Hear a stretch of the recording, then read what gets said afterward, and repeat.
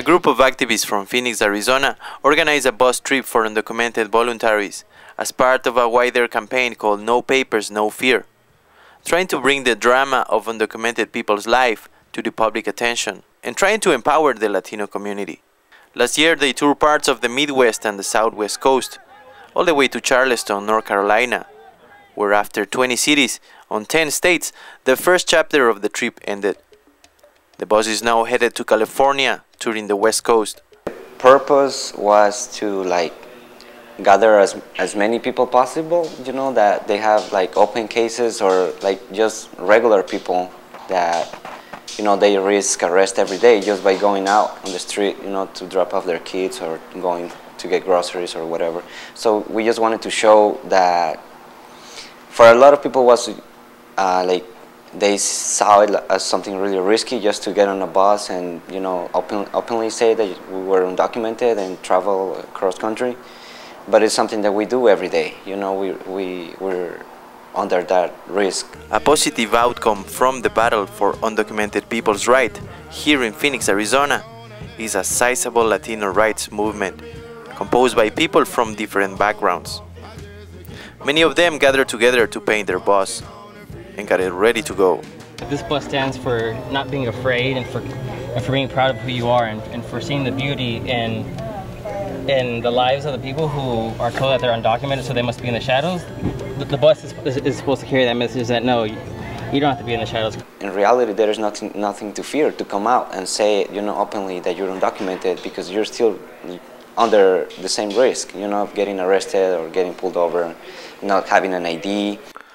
On August 1st, 2012, under a full moon, they hit the road and drove north for about 12 hours, from Phoenix to Denver. Once in Colorado, the first stop of the trip, the activists met with local Latino rights organizations and discussed strategies to unite and coordinate efforts. I play a supportive role when they do civil disobedience. We do a lot of the chanting and stuff, so we get people's energy up, and everybody did a great job. And I don't have any children, but you know, I see so many faces, I see so many kids out there who are they're hurting. Even today at our action, is so many broken people. You know, they might arrest one person, but the family outside is suffering.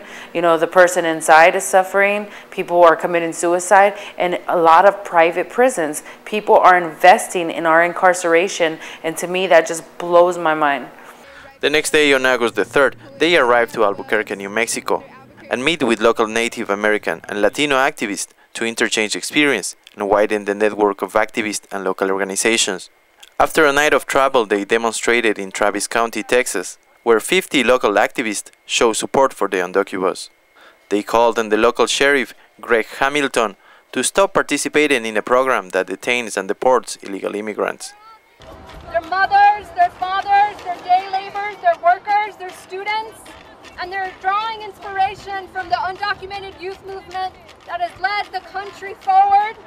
And throughout the country, the purpose of the riders is not only to overcome their fear, but to also pose a moral dilemma to sheriffs like Sheriff Hamilton, who claims he has no choice, but he does have a choice. And the riders are coming to Austin to pose that moral dilemma and have the sheriff stand on the right side of history, to have the sheriff stand with the riders and stand with the community. And that's why they've come so far.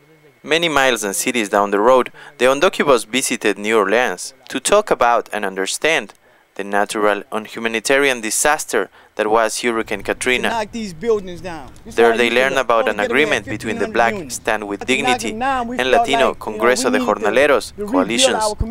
This union of coalitions was created to heal tensions between the two communities. You was talking about the border from this Mexico to the United States. Here's a border from my street, from one side of the street to the next street. That is the border right there. I can't even cross across the street. Al estar primeramente en un barrio donde se está dividiendo por una sola calle, me sentí como si estuviera en la frontera, donde consideran ilegales a unos y ilegales a otros. On August the 18th in Alabama, they demonstrated outside the U.S. Commission on Civil Rights. The Undocubus activists, or riders as they call themselves, interrupted a testimony by Chris Kovac, one of the SB 1070 authors. who had been invited to speak about the impact of that law. The Federal Civil Rights Commission is having an audience, a hearing, and they're inviting really racist people like Chris Kobach, like Dan Stein, like Mike Krikori, and people that hide behind the face of a business suit, but they're still really racist people. They're still the Klan, it's just that they're wearing a suit.